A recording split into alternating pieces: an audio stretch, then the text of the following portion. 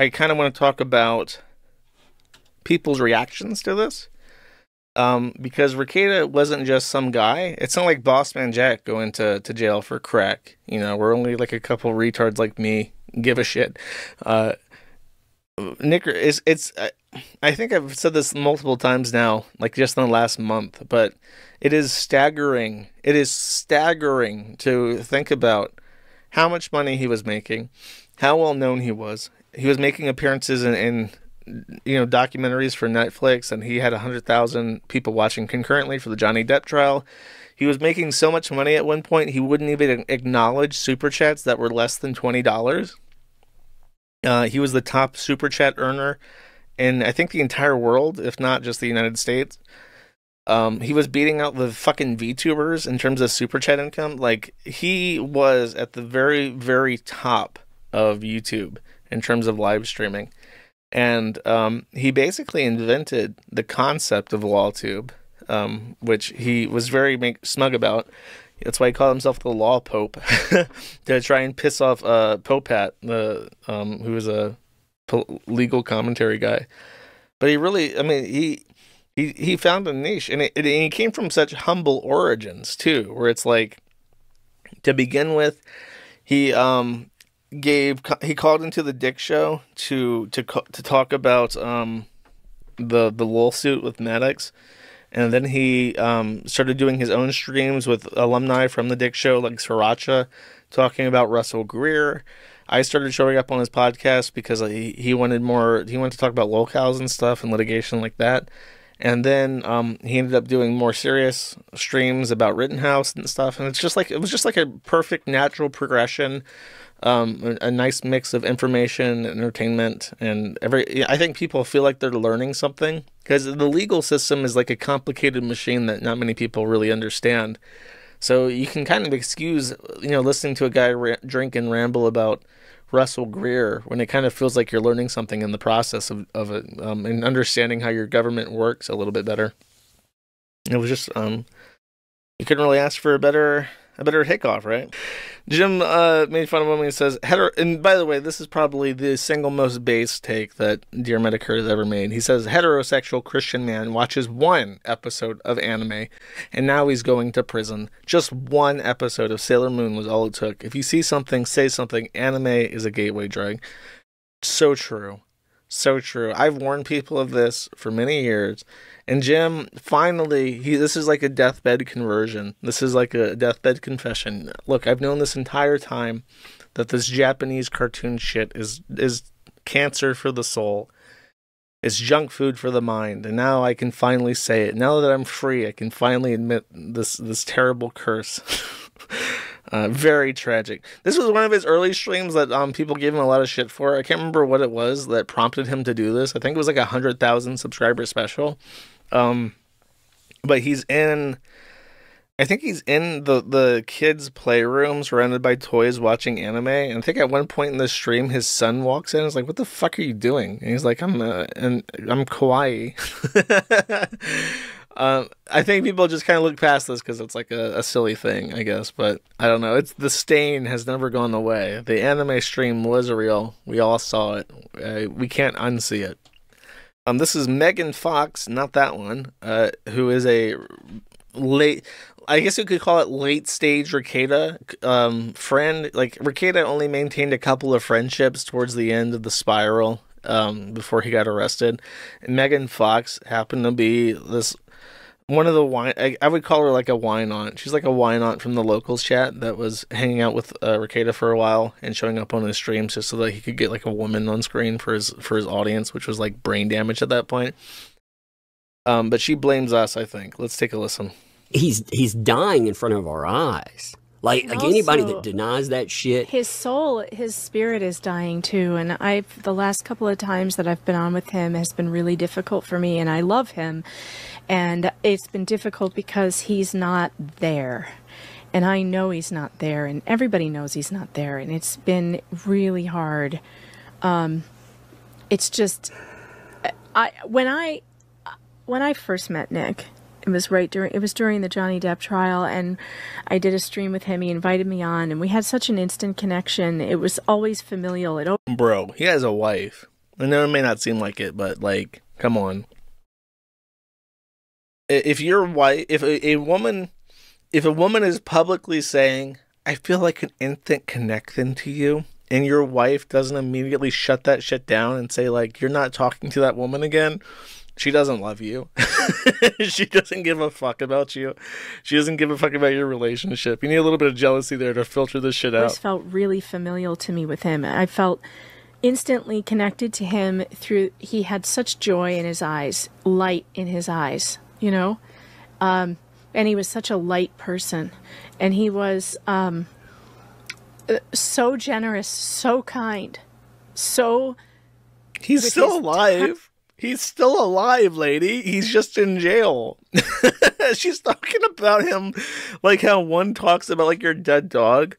Scruffy was such a good pooch. He was always ready to play. He had such light in his eyes. He was always ready to go out for a walk. You walk into the room and it just lights up because of Scruffy. Scruffy was with Beth's dog. It's like, Scruffy's outside, bro. He's just at the vet. I'm with his platform, so full of joy. And what has happened to him over the last few years has just been so hard to watch. And, you know, those of you out there, I just want to say, who are like, "Oh, we tried to tell you," and we've been watching, we're not stupid. We've seen the same things that you've seen, but there are channels out there and people out there who have been rooting for this very thing. They wanted this to happen, and they raise your hand by typing O// if that's you. They want to drive him down a road to hurt himself. Those kiwi farms and all that shit. It's not about, they're not worried for him. It's about entertainment to them. There's an entire thing out there, entire like entertainment sphere around making content out of his downfall. And that's disgusting. It's as disgusting as doing what is happening to his kids. It's just as bad. No, it's really not. What a fucking cope. What a stupid bitch. Can I say that? Am I allowed to say that? What a stupid bitch. So first of all, mistreating your children, driving them drunk, leaving cocaine and firearms around them in the open is child endangerment. That's a crime. Most people believe that that's bad. Making fun of him for doing that is not a crime. It's not child endangerment. And in a perfect world, it would wake him up to the stupidity and profound stupidity of his actions. But we do not live in a perfect world, and Rekieta will do whatever the fuck he wants because he's an adult man, and nobody can really persuade him otherwise. Which is not to say that encouraging him to go down is a good thing. I want to point this out, by the way. Russell, I mentioned he got his start off of Maddox. Maddox's career suffered horrifically. It's never recovered from the falling out with Dick and the things that Dick said about him. Russell Greer hasn't made anything because he's like so, you know, he says in his filings that he's so stressed out he doesn't make music or anything anymore. Katie made fun of them too. Johnny Depp was going through a really nasty marital issue, and he went on stand and talked about a woman shitting in his bed and stuff. And Nick made his career off of that. I don't see, like, is it just because that they're more famous? Johnny Depp and Amber Heard are much more famous and well paid than he is, therefore their privacy matters less. The sanctity of their relationship matters less. The things that they go through are less, you know, important or touchy. I don't think so. I don't know how people can make that kind of like cope in their head. Like, don't you understand how disgusting what you're doing is? Oh, you mean the thing that he did for years that he made $1 million off of? that got him put into the news? No, I don't really think so, lady. Very bad take. Ethan Ralph, of course, has no such moral quandaries. He says, can't spin this one. Nick Rekieta is fucked. How funny was that fart on stream now, Nick? Ralph occurs strikes again. In all honesty, we killed the beef and feel bad for them, but damn. No such harboring. He was on good terms with Rick. He even says, I thought we squashed the beef. I was going to go show up on your stream just the other day, but damn, you fucked up, boy. I'm going to roast your ass now. Should have been laughing at my farts, bitch. Crazy, wonderful. Thank you, Ralph. He's selling pictures of Nick Rekieta's face on t-shirts right now, so maybe he'll make enough money that he can secure a loan to start his torta business in Merida. And then we can all go have tortas at the Torta della... What's the word for a pig? How do you say pig monster in Spanish? Torta della pig monster. We can all enjoy some margaritas together. That's Ralph. Ralph is happy. Of course, Ralph was a friend of Rekieta. Remember his epic takedown of Legal Mindset, where he said, "Oh, Legal Mindset." That's my favorite Ralph clip ever of him trying to cut a promo, because he has no idea who Legal Mindset is, and he doesn't really care about Nick Rekieta at all, but he's trying to make fun of Legal Mindset. He's just going, "Oh, Legal Mindset, Legal Mindset. Fuck you, bish. Only legal anything I care about is not going to jail, motherfucker." It's just awesome. It's just so fucking weak. It's it's literally like you ask an AI chatbot, please cut a promo about Legal Mindset for WWE. It's just okay, well, he does something related to the law, I guess. So the last remaining friend that I already spoiled it, that Nick had for his downward spiral, the last person willing to defend his honor as he chased off literally everybody around him over the months, was Dax Herrera, Dick Masterson, Juju the Cow, a man who gets fucked in the ass while dressed as a cow. Dick, for whatever reason, continued to encourage Rekieta to drink, letting people know that he's not Nick's father. He doesn't have to show any kind of remorse or concern for somebody that he associates with. Basically just kept telling him, "Hey buddy, drink. You're doing great. Your stand-up is awesome. This direction you're taking in life is really cool, and I respect it." To the point where after his massive blackout drunk stream, he posted this: "Nick is letting his addiction ruin his life, and then there's a fat person on the computer." You get it? Because he's implying that people who say that look like that, and obviously they're food addicts as well. So you're one to talk, owned. And then a mere less than 48 fucking hours later, they're in jail. Yeah, obviously.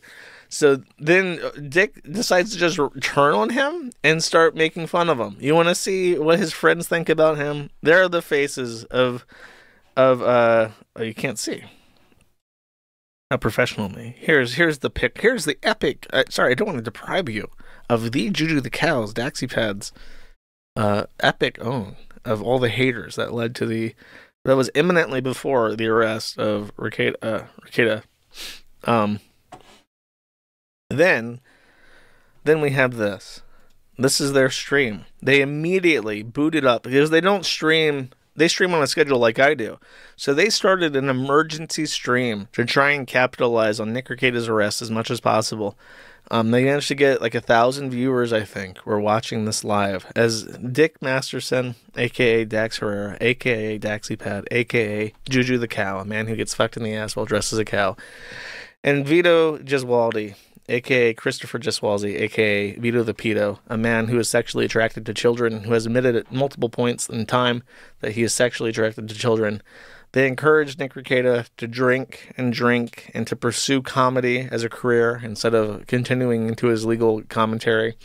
And as soon as he was arrested, literally within the hour that the news broke, they both decided, fuck Nick Rekieta, and they booted up. And Dick left his swinging party, got into his car, called up Vito, says, "You got to pull out of that kid. We're going to do a stream today about Nick Rekieta. We're going to roast him." And they meet up in his laundry room, which is where these sets are filmed, and they decide to laugh for hours at somebody that they considered a friend like an hour ago. Because I mean, if he can't laugh at himself, then come on. It's very sad. I hope. By the way, this is like how many times has he done this? The only person that he hasn't tried to completely ruin is Ralph, and I guess that Ralph has like blackmail on him. I don't know what the fuck he's waiting on. But yeah, everybody who's ever associated with him, I can't wait for Vito, man. I can't wait for Vito to get to lose his usefulness and for Dick to post all the embarrassing, terrible shit that he gets up to.